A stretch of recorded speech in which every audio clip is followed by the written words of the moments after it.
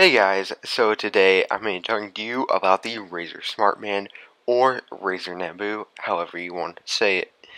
Anyways, this was announced back at CES 2014 in January. Now, one thing to note, this is still in the developer stage, and you gotta apply in their developer program to be able to get the Smartband to program an app to do something with fitness or make a game. Now the Smartband will be running on Android and iOS, which is something that's very uncommon, but it's going to be really nice to see something running on both platforms.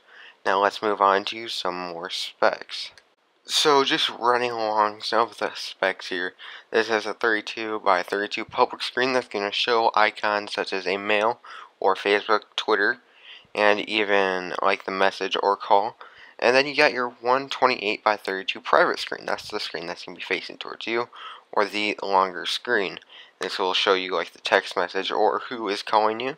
You can either like shake to dismiss or go ahead and take the call.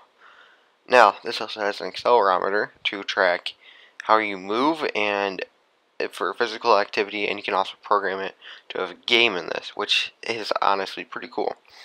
It also has a sleep mode built into it itself and a sleep mode for you, so that it tracks you sleeping here, and kind of just regulates what it determines as you sleeping. Now, another thing that it has here, 7-day battery life. Now, this is going to obviously vary upon usage, but 7 days is a lot better than like a day or two with Galaxy Gear. So when this becomes available, it should be in about 4 different colors or so. And one more thing, this is priced at $50 right now. I mean, when it goes public, it might be a little bit more, but $50 is definitely really cheap for a smartband.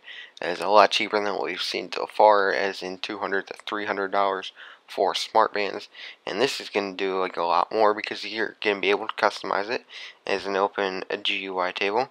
That's going to be able to customize apps to get tracking with the accelerometer and the vibrations in it, which is going to be really cool to see what people are making for this as like a first-person shooter or something that you can be fully interactive with.